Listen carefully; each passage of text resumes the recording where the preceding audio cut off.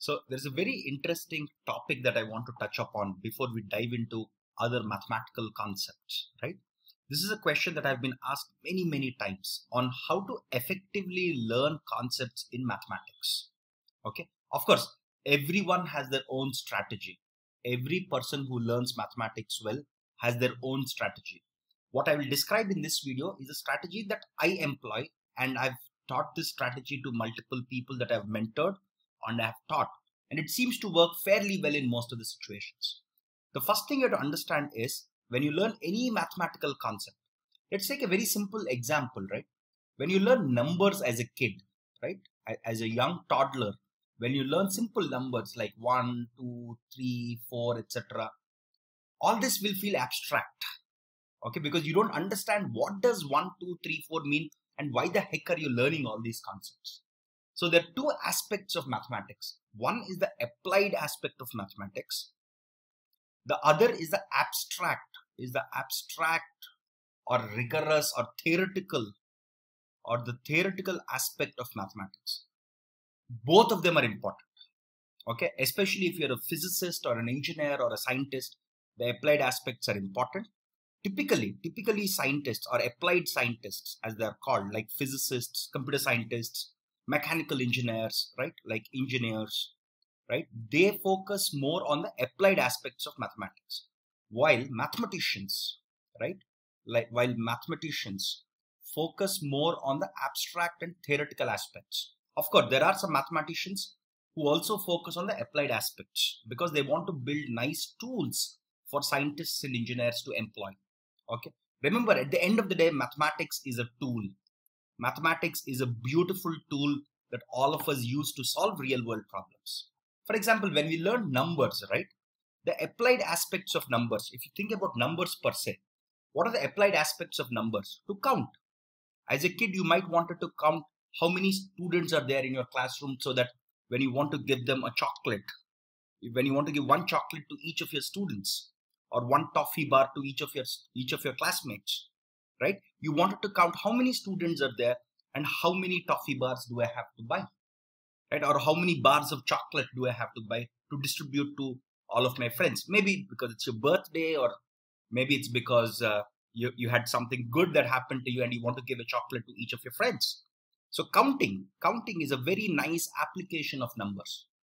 But when you are learning numbers, you may not have appreciated the value of numbers for the purpose of counting. But that doesn't mean, because as a kid, probably you use numbers for counting, does not necessarily mean that numbers are only useful for counting. There are tons of applications of numbers, right? For example, probably as you grow, you might open a bank account, right? Where you have credits and debits, interest payments, all sorts of things. All of them also employ numbers and properties of numbers inherently, right? So numbers is a foundational concept that is applied at multiple places. But while you're learning mathematics itself, you may only be able to appreciate limited applications of it based on the context. So when you were a small boy or a small girl, you probably only appreciated the application of numbers to counting. But as you grow to a teenager or an adult, when you open a bank account of your own, you also appreciate that, yes, numbers are also used in banking to transact money, right? Similarly, so these are all applied aspects. At any point of time, you may not be able to appreciate all of the aspects of numbers. For example, numbers are also important in cryptography. Okay, so let me give you a simple example. Whenever you go to any website and you log in, when you log in, you're going to apply some properties of numbers, especially prime numbers, right? Suppose, for example, when you were a kid, probably in your 3rd or 4th grade, you might have learned about prime numbers and the properties of prime numbers. But you never understood, why the heck am I learning about prime numbers? Because when you learned about prime numbers, the properties of prime numbers, you learned it from an abstract perspective or a theoretical perspective. That's what mathematicians study. Mathematicians study properties of things, irrespective of their applications. So tons of properties about prime numbers have been actually discovered and studied by mathematicians for hundreds and thousands of years. It is only in the last few years, okay, because of the advent of modern computer science, that computer scientists actually took these brilliant properties that prime numbers have and used these prime numbers to help you log in securely. So whenever you have a login and a password, the password is encrypted using some of the properties of prime numbers. Okay, so what happens here is mathematicians worry about the rigorous abstract concepts and the properties of these concepts. Probably when somebody was coming up with some of the nice properties of prime numbers, the mathematician may not have ever imagined that it's going to be used to help you log into a website, because the concept of a website itself did not exist a few tens of years back, right? Just half a century back, there is no concept of a login because there is no websites to start with. There is no internet to start with 50 years back, right? So mathematicians worry about properties of nature and properties of objects like numbers, while applied mathematicians and scientists and engineers worry about how to take some of these theoretical concepts and apply them. Okay, so this is a very important concept, because sometimes, like for example, when you learned about prime numbers, you learned all the theoretical properties without being able to appreciate how these are useful. But probably when you're in, let's say, 5th grade, you probably learned about what a prime number is. But for a 5th grader, I can't explain advanced concepts in cryptography and explain them how this concept is going to be used in cryptography to help you log in. It's very hard because there's a lot of advanced mathematics and there's a lot of context here. He has to know some foundations of computer science also to be able to appreciate that prime numbers are used here. So broadly speaking, mathematicians, so when you learn mathematics, there are two ways of learning it. The mathematician's way of learning it and the applied scientist's way of learning it. And both of them are important. Okay, so when you learn a concept like prime numbers, right, maybe you're not mature enough in your 5th class or 5th grade to appreciate this concept being applied in computer science. Because for that, you need to know other concepts in computer science, but at least know the properties of prime numbers. So for any concept, for almost every concept in mathematics, there are both these ways of learning. There is an applied way of learning it, and there is an abstract and theoretical way of learning it. And both of them are important. You have to know, for example, if you want to be a good computer scientist, right, or a computer science engineer, you have to know the properties of prime numbers the way a mathematician would describe it. Because only then will you be able to take the properties of prime numbers and apply them to real world problems. Your job as a computer science engineer or a computer scientist is to take these beautiful concepts that mathematicians have studied for centuries and take it and apply it. So when you're learning mathematics, remember that there are two aspects to it. Just the very fact that there are two aspects will help you appreciate what you're learning. Okay. So at any point of time, again, I want to repeat this. You may not be able to learn both these concepts at the same time sometimes. Okay. Sometimes you might be able to learn, but sometimes you may not be able to learn. For example, when you learn numbers, you learned what these numbers mean. And you also learned about an application called counting as a kid. Right? But for prime numbers, I can tell you the properties of prime numbers to a 5th grade student, but I can't, it's very hard for me to explain the internal computer science and cryptography logic on how these prime numbers are applied. I can just state that, yes, these prime numbers are used by computer scientists to help you log in because they'll encrypt your password. But I cannot go into the internals of how this encryption, how cryptographic algorithms work, all of that stuff. So the important thing is, when you're learning mathematics, ask yourself, am I learning the abstract way of learning it or I'm doing the applied way? So whenever you're learning something abstractly, remember that these are important properties which other scientists and engineers have found applications to. Your turn will come when you have to learn this based on the context. Okay, as a computer scientist, I learned that prime numbers have these applications. If I were a mechanical engineer or an electrical engineer or an electronics engineer or a communications engineer, there may be other applications of prime numbers that I'm not aware of, right? So it is very important to learn the abstract and theoretical concepts, but also try to learn some applied concepts also, because this will give you some appreciation of the concept. So whenever I learn mathematics, I try to learn both the abstract and theoretical, because this is super important property. Because without knowing the properties of numbers or prime numbers, I can never imagine applying them to cryptography. So you have to learn both the abstract and theoretical concepts, and if possible, learn about applied aspects also. Sometimes you may not be able to learn applied aspects in detail, but that's okay. Just know that yes, prime numbers are used whenever you type a password. That will help you realize that yes, whenever you type a password, whenever you log in and type a password, you'll say, oh, prime numbers are somewhere used here. Okay, probably I want to study computer science to understand this better. Okay, so that's one, this is one very important aspect of it. The second important aspect of it is, when you learn mathematics, you will typically encounter two things. Okay, this is how I learn mathematics. Okay, most mathematics consists of equations. Okay, Many people focus on these equations. For example, very simple equations like a plus b whole square. Okay, many people just remember this by heart. Okay, while it is important to remember that a plus b whole square is a square plus b square plus 2ab, try to understand the equation. Try to understand what this equation means. Try to understand what each of these terms mean. Okay, I actually tell most of my students that equations are like poetry. Okay, mathematics has two very important aspects. Equations help you communicate a great idea in a very short space or very succinctly.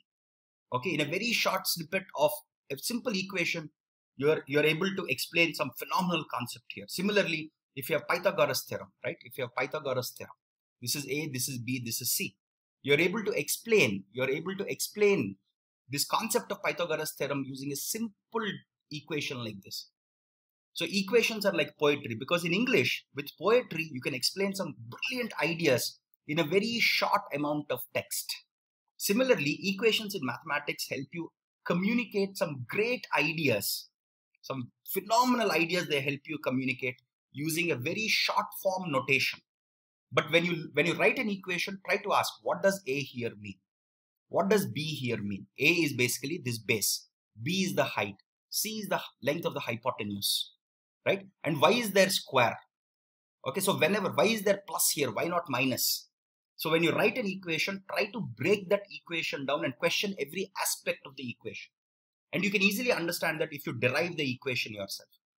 If you derive the equation, why is this true for right angle triangles? If you know the derivation of this, you have a much better appreciation of the equation itself. But whenever you learn an equation, try to learn the derivation, and equally importantly, learn what each of these terms mean and what happens if you change this. Okay, so that's the first part. Equations are like poetry. The second very, very important aspect that many people seem to miss out is try to also learn mathematics using the geometric or the diagrammatic representation. Okay, this is super duper important. A lot of people actually miss this. Okay, that's because of multiple reasons. Probably some teachers, when the students were young, they prefer the equations approach and not the geometric and diagrammatic approach. So the geometric and diagrammatic approach, I call it the art of computer science. The art of mathematics. Okay, just like poetry is a way to succinctly explain some beautiful concepts in English. Painting, you can think of art or painting in general, right? Painting, right, because a geometric or a diagrammatic thing, you're actually, for example, for this diagram, right? I've actually drawn a diagram to explain the same equation here. Look at, this is the equation that I have. This is the corresponding diagram that I have. Okay, so learning both the diagrammatic or the geometric representation, this is like the painting. This is like the painting. And this is like the poetry of mathematics, right? So both of them mean the same thing. Look at this. Both of them here are trying to communicate the same idea, that C equals to a square plus b square under root. They're trying to communicate the same idea, but one is doing it diagrammatically and the other is doing it in equation form. So why is geometric or diagrammatic or the artistic interpretation of mathematics important? Because we humans are visual creatures. Okay, we humans are visual creatures. Whatever we see visually, because we imagine geometrically, we imagine with diagrams. Okay, you ask a small 5-year kid to draw the face of a boy. Okay, he will say there are 2 eyes, 1 nose and 1 mouth. Because internally, for a 5-year boy, right, he is imagining a kid or a face to consist of 2 eyes, 1 nose and a mouth. Because internally in his head, he has drawn this diagrammatic representation of what a human face is. So we humans are visual creatures, hence drawing things geometrically or diagrammatically help you appreciate and remember the concept and appreciate the concept better. Okay, this is super duper important, trust me. Okay, so whenever you're learning concepts in mathematics, remember that there are going to be some abstract and theoretical concepts which you will learn enough and which will be used somewhere else. You will not be able to even imagine the number of applications that this abstract concept has. Okay, just like prime numbers, right? Similarly, there will be applied aspects sometimes. Sometimes you learn concepts from an applied standpoint where you have a real world problem, where you will have a real world problem that you want to solve, wherein you're taking some abstract theoretical mathematical concept and employing it to solve the problem. Okay. Similarly, when you learn mathematics, try and write the equations down, derive them if you can.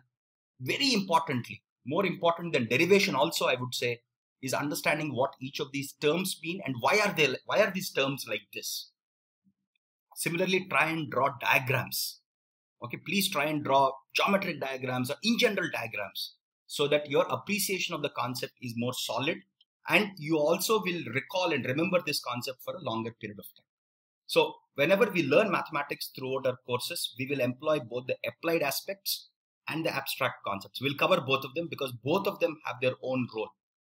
For example, till the time I became a computer science engineer, till the time I studied cryptography in computer science, I never knew prime numbers were this powerful a concept. Okay, so there are a lot of times where we'll just simply learn abstract theoretical concepts, but please remember when you're learning them that there are certainly some applications that people have used these concepts for, especially if you're an engineer or an applied scientist. Similarly, please focus on both equations and geometric and diagrammatic representations when you learn mathematics.